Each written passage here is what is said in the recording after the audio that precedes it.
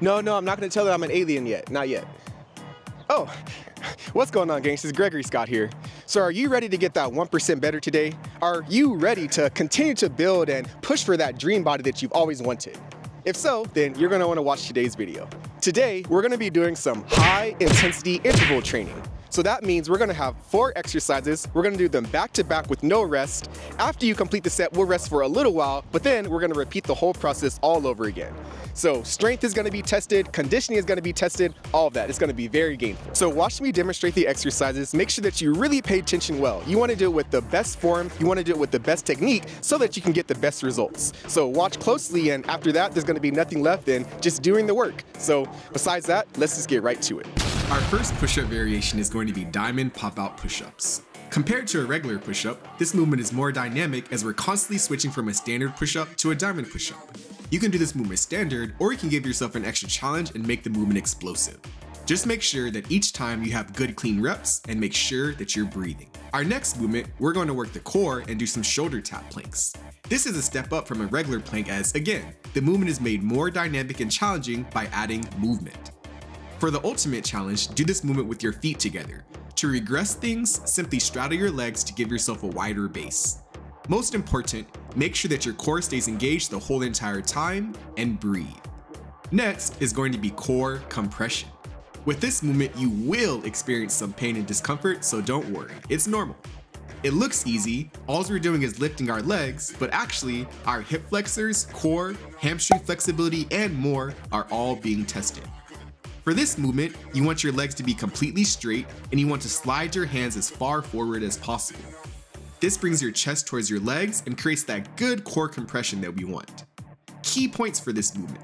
Make sure your hands are flat on the ground, or if you need to make it easier, you can be on your fingertips. Also, don't lean back, but really get the benefits of compression by sliding the hands forward. Lastly, really flex your glutes and legs. Don't let there be a bend in the legs, and try to be pencil straight the whole entire time. Now our last movement is going to be the one where we go all out and leave everything in the set. Explosive 180 tuck jumps. The movement is simple. We're jumping with all of our power, driving the knees to the chest, and rotating 180 degrees each time. The goal is to make the movement continuous and smooth. Practice it before you do the full set, and as you practice on making the movement continuous, make sure you're breathing and make sure that you're really being sharp with your movements. Rotate 180 degrees, not 90, not 170, not 160, but 180. Beautiful, clean movement is the goal. After you've understood and practiced all these movements, now it's time to put it all together. Let's get it!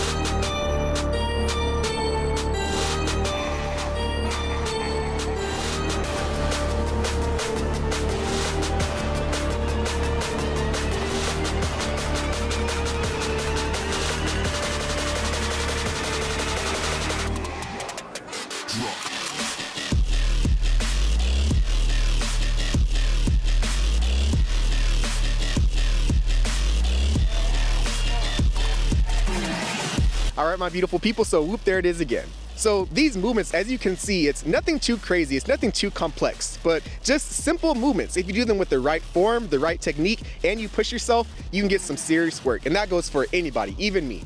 So I hope you're learning from this. I hope that you can really take action on this. Keep pushing forward, getting that 1% better physically, mentally, and spiritually. And you know how it goes. As always, have a gainful day. Peace.